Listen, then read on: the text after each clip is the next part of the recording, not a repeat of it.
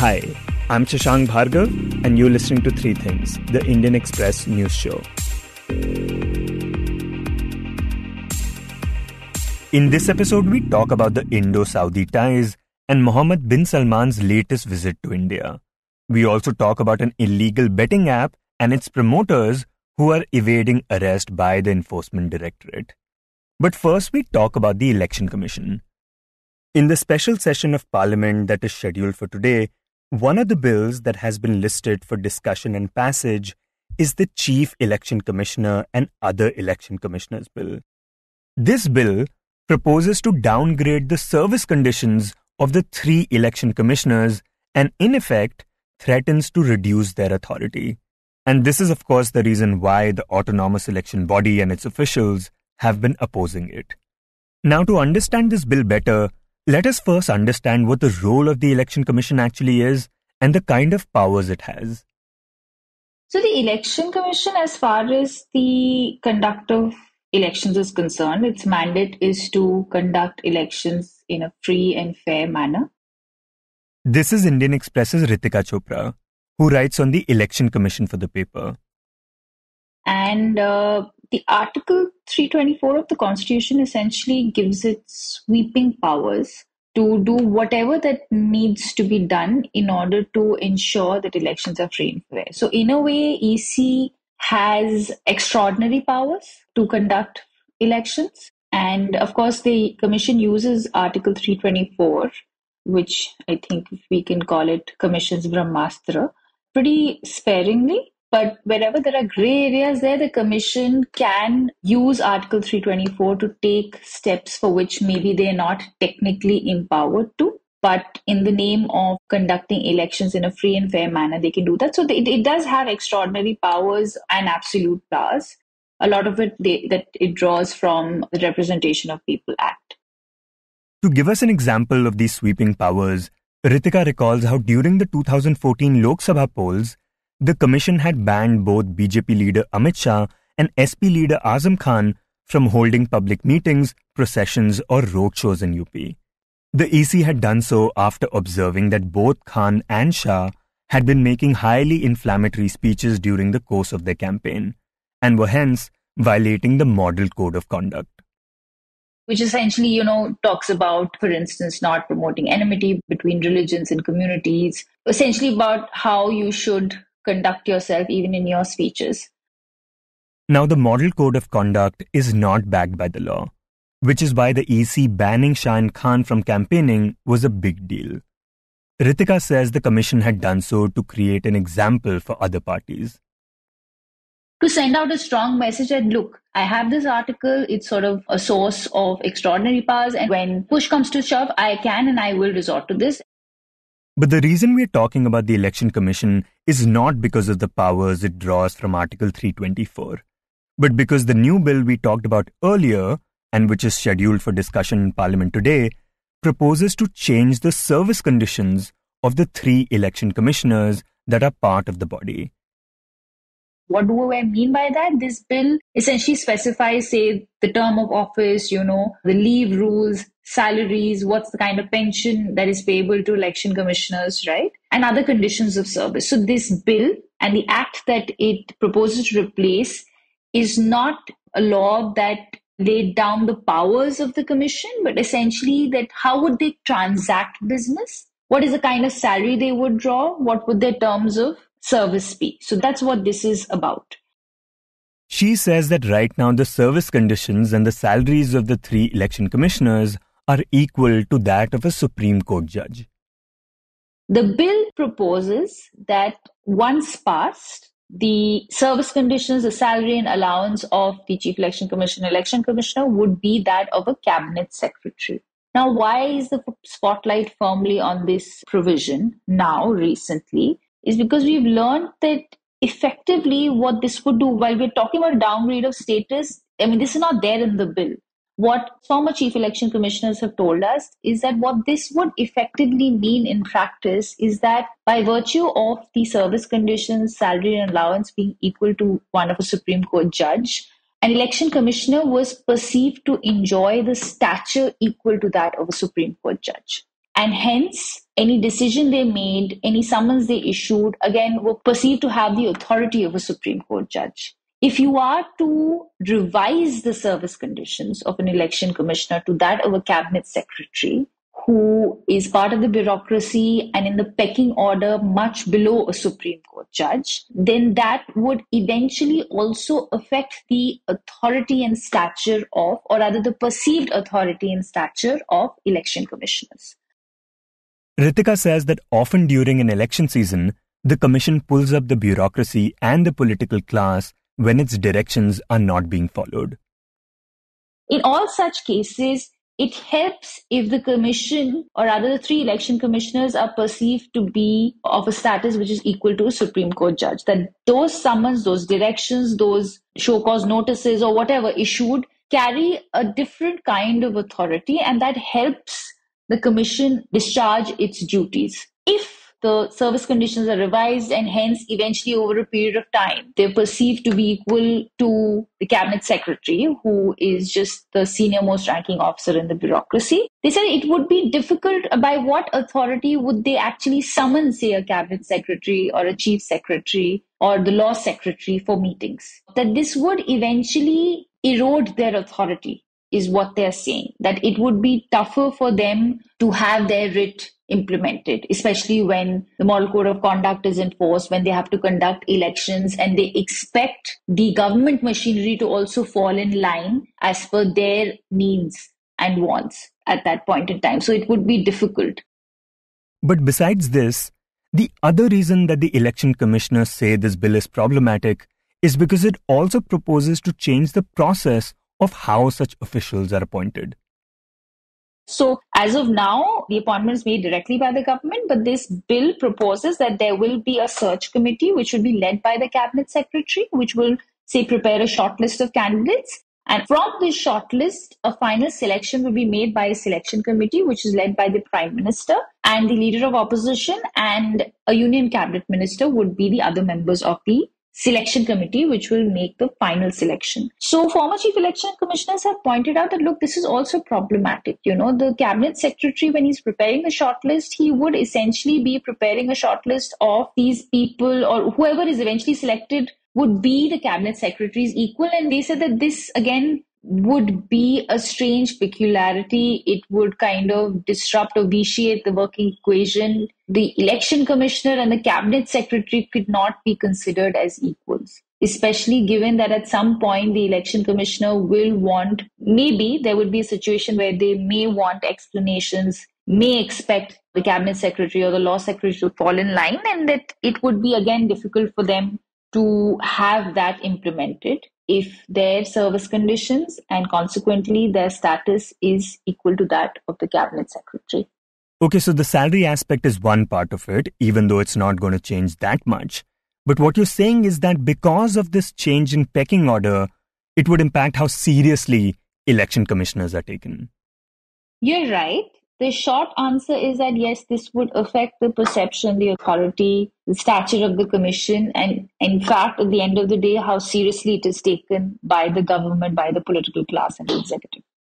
Right, and could you talk about how the election commissioners have reacted to this bill?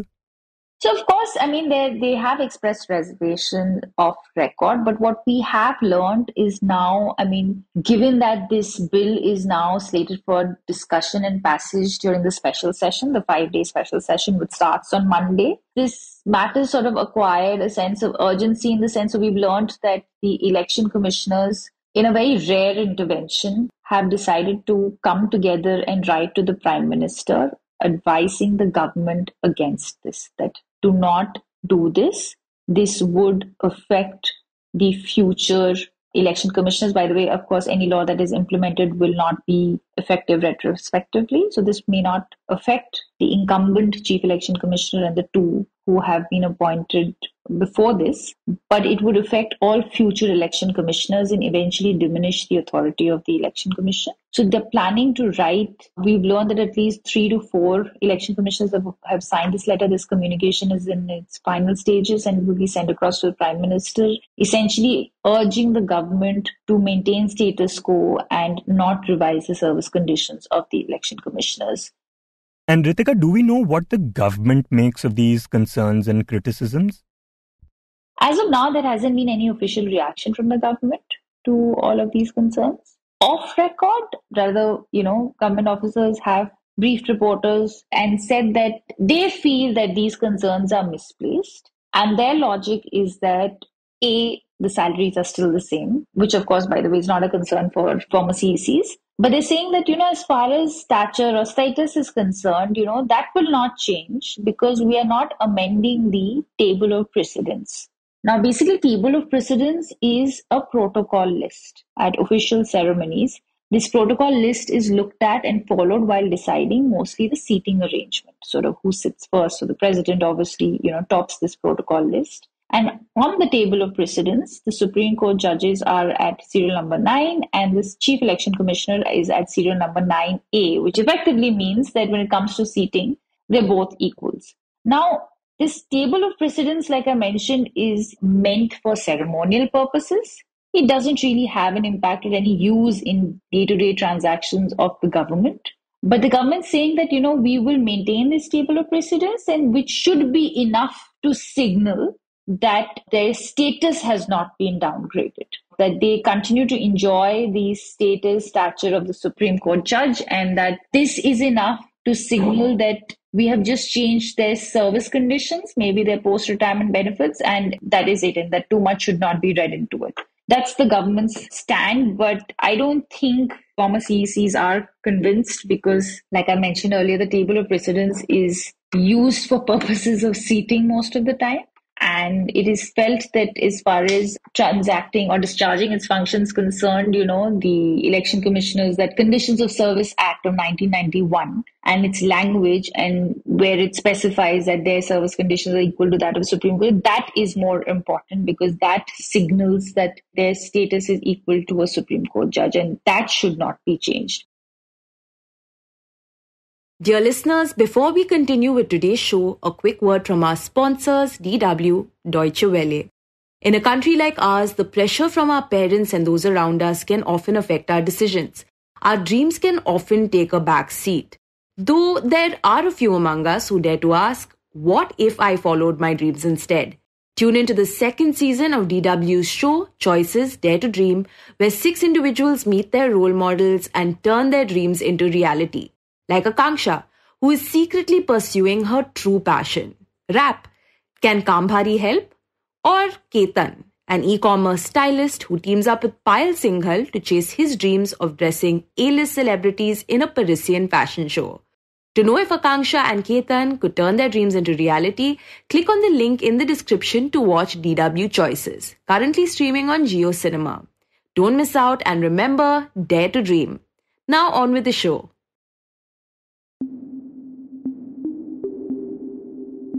And next we talk about the ties between India and Saudi Arabia. Last weekend, the Saudi Crown Prince and Prime Minister Mohammed bin Salman visited India for the G20 Leaders Summit.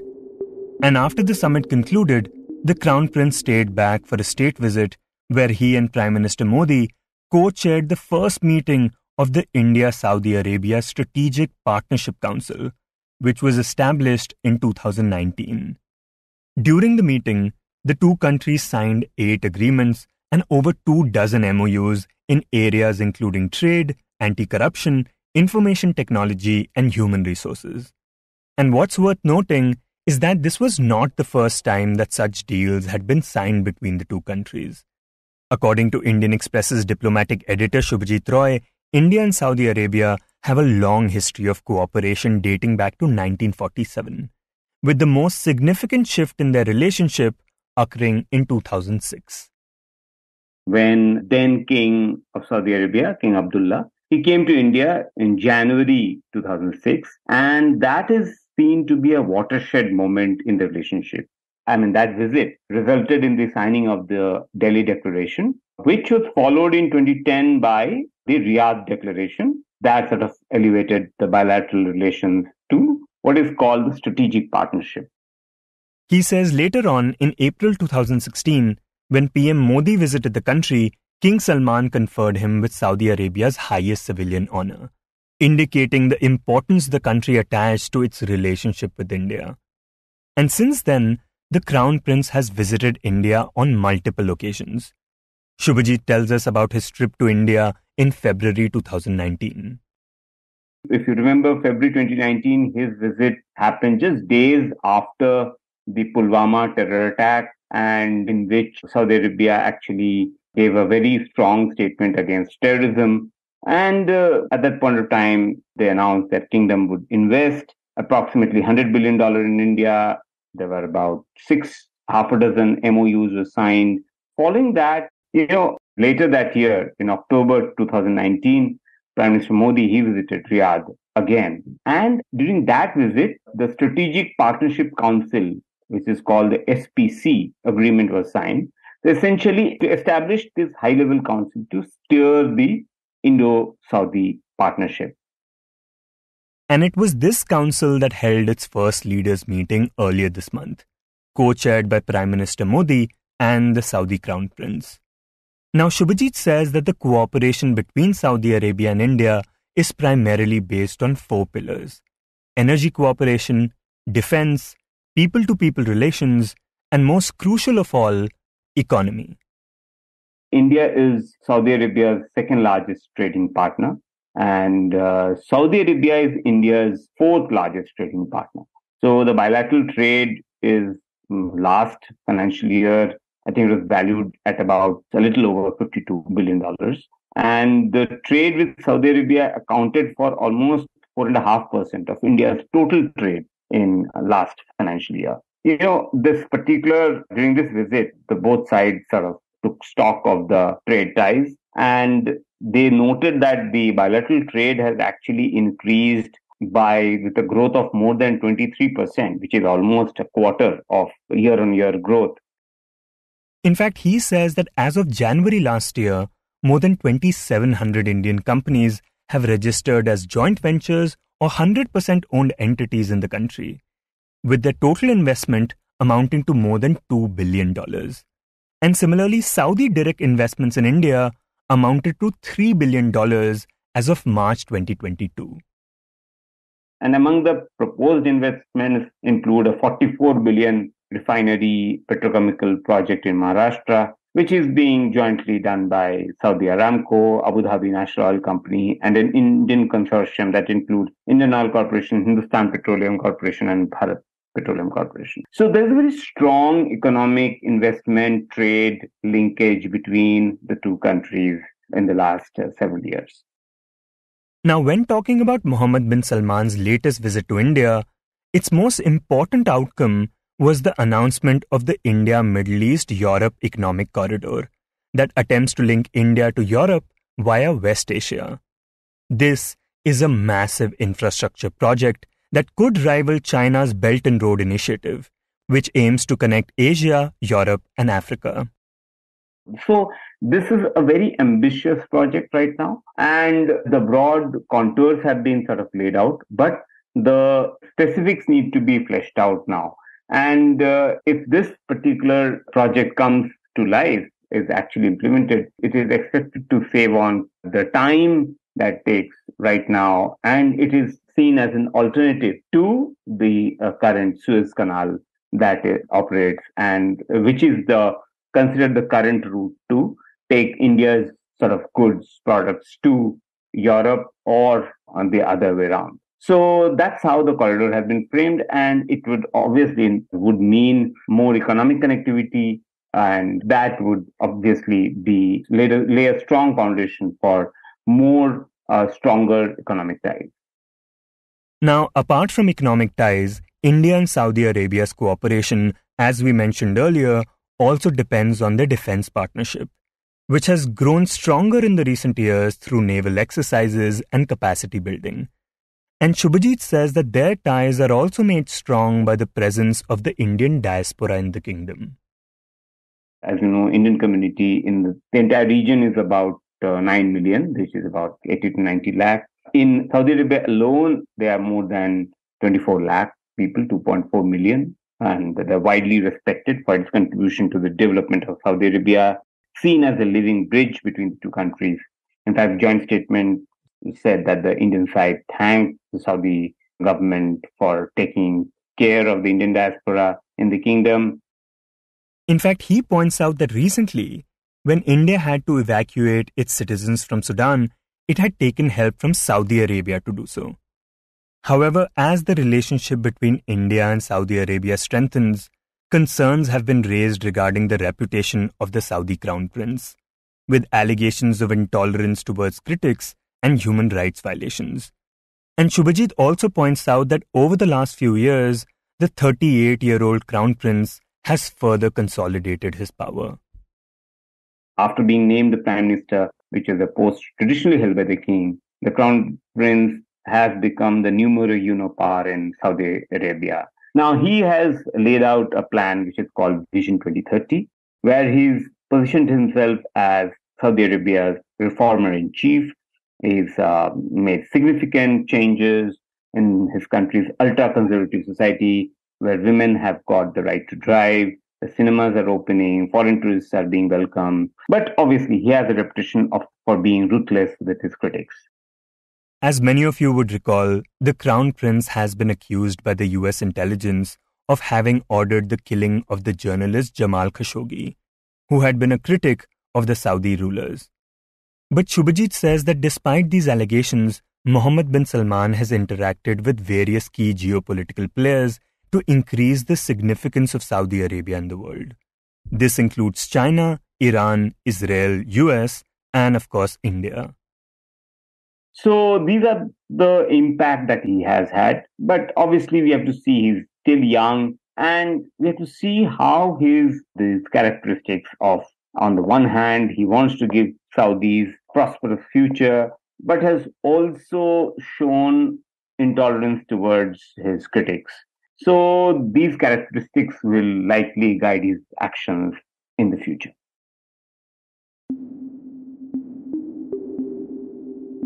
And finally, we talk about a controversial betting app and a lavish wedding. For quite some time now, the Enforcement Directorate has been trying to get a hold of the two main promoters of the Mahadev online gambling app. The promoters, Saurabh Chandrakar and Ravi Uppal, both of whom hail from Chhattisgarh, are accused of money laundering. When we spoke to Indian Express's Jayprakash Naidu, he told us about the Mahadev app. So as per ED, this Mahadev online booking app, it provides for illegal betting in different live games like cricket and other sports. And it is also allowing people to place bets on different elections in India. And apart from this, they also allow users to play several card games like Teen Patti, poker, etc. The app was founded around 2019, but its popularity grew during the pandemic. Here, Jayprakash tells us how this app is different from the other betting apps in the country. So I did ask this question to the Chhattisgarh police as well as the ED. Chhattisgarh police official told me that, there's a difference between app where, it is more based on luck and less based on skill. He was saying that the other apps which are, being endorsed by celebrities, it is more of a skill game where you, showcase your skills and win money. And this is, like betting on cricket games, on live games where, it is more of a chance than a skill. And when I put the same question to the ED, they said that this Mahadev app is illegal because all the money transactions are happening through Hawala transactions, and all the Hawala money is being used to buy properties and whatnot. For those of you who may not know, Hawala transactions are off-the-books cash transactions that do not involve the physical movement of money. These transactions, of course, are done without using the banking systems and are illegal in India. And he also gave an example that for other popular apps, money transfer will happen through Western Union money transfer and other legal banking transaction channels. But for this Mahadev app, all the banking transactions were through Hawala, which is termed illegal. Now, the Enforcement Directorate is investigating money laundering charges of an estimated 5,000 crore rupees in connection with this app. During its investigation, the ED discovered that Vikas Chaparia, an individual based in Kolkata, allegedly managed all the Hawala-related operations of the Mahadev app. The agency conducted searches at his premises and those of his associates. However, the app's two main promoters, Chandrakar and Uppal, who are currently residing in the UAE, have so far managed to evade arrest. though Jayprakash says that the ED is actively trying to nab them. The ED has initiated the process of issuing a red corner notice against them so that they can be extradited from the UAE. Now, despite being under ED scanner, one detail that really stands out in this case is that one of the promoters of the app, Saurabh Chandrakar, is said to have spent 200 crore rupees on his lavish wedding in the UAE back in February. Jayprakash told us how the ED found out about the wedding. Recently, the marriage video got leaked where you can see 15 to 16 popular celebrities from the Hindi film industry performing. Now, this includes film and TV actors, actresses, singers, music composers, and even comedians. Apart from a star-studded lineup of celebrity performances, ED found out that Chandrakar also managed to fly down his family members in private planes. So now the question was, how did he manage to pay for all of this? Well, the ED believes that here as well, Hawala channels were used to make cash payments. So they paid the entire money to the celebrities through Hawala transactions. Now ED will find out if the celebrities took the money in cash or online payment, and of course who made them the payment and how these celebrities came in touch with these alleged scamsters. The ED has also said that it has evidence to show that 112 crore rupees were allegedly delivered via Hawala transactions to an event management company in Mumbai for Chandrakar's wedding, and hotel bookings worth 42 crore rupees were made in the UAE using the local currency. The law enforcement agency has conducted searches at 39 locations across Raipur, Bhopal, Mumbai and Kolkata so far.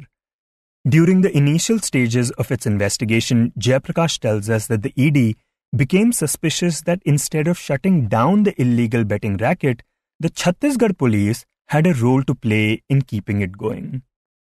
Now, ED says that it was the Chhattisgarh police who was allowing these punters of Mahadev app to operate and they were taking a bribe in return. ED has also arrested a low-rang cop from the Chhattisgarh police who is said to have acted as a mediator between the kingpins in UAE and Chhattisgarh police, and this low-rang cop has also allegedly passed on 65 crores to government officials including senior police officials in Chhattisgarh, as per the ED remand copy.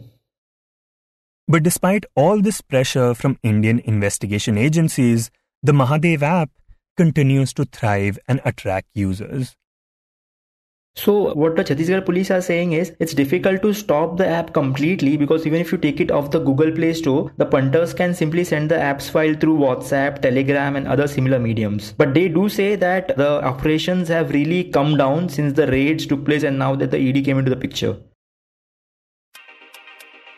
You were listening to Three Things by the Indian Express.